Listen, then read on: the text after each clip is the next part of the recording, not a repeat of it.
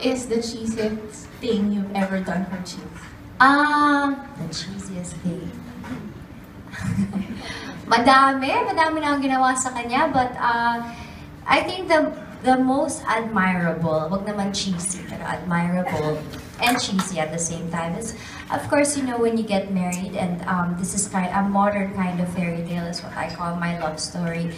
You marry into, you know, his family, which is he has 2 kids, and it takes a strong woman and a lot of, you know, wisdom and maturity to understand all of that. So I think that would be the greatest and cheesiest thing I've ever done, is to accept and to love all of him.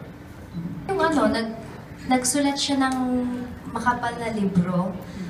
It was a letter, pero it was a thick journal of how he started and how he fell in love with me.